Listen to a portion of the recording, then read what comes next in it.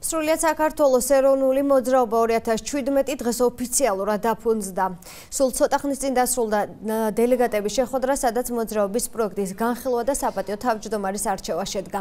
ეროვნულ მოძრაობას ელგუჯა ქოჩიაშვილი უხელმძღვანელებს, როგორც მოძრაობაში აცხადებენ, მათი მთავარი მოტივი ერის ნაციონალიზაცია იქნება. სრულიად საქართველოს ეროვნული მოძრაობა 2017-ის ოფისი რუსთაველის 20 ნომერშია განთავსებული.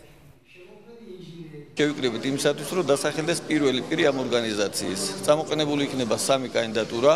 ერთ-ერთი იქნება საქართველოს მწერალთა კავშირის წევრი ბატონი ვახტანგ გოგოლაძე, მეორე იქნება ქალბატონი ლია კუტალაძე, პოეტი და კრიმინალურ გაზეთის ჟურნალისტი და იქნება ჩემი კანდიდატურა, როგორც საქართველოს მწერალთა კავშირის პრეზიდენტი. აი ამ 3 კანდიდატურიდან ალბათ საზოგადოება აირჩევს იმ პიროვნებას, ვინც გაუძღვება აი ამ დიდ და სერიოზულ მოძრაობას.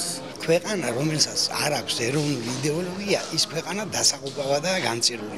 ზუსტად ამიტომ მოვდივარ ჩვენ, რომ ახალი სუნთქვა შემოვიტანოთ, ჩვენ ქვეყანა უფრო აღშენებილობით ლერსებზე გადავიტანოთ და ამაში თითოეული მოქალაქე მიიღებს მონაწილეობას. ეს არის არა ერთის, არამედ მთელი საზოგადოების მოძრაობა, რომ